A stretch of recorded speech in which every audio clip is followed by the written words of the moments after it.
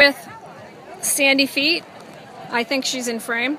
Can you tell us the name of your sculpture and a little bit about it? The name of the sculpture is Facade, and it's a little bit of a story about how people show one face to the public and then their private face is something very different. So I've got the dancing cat lady having a whole big fun here with the stars and happy flowers and everything, but if you go around to the back you see what the private cat lady is dealing with right now. Interesting. Not so happy. Okay. Great. Cool. So be sure and see the back.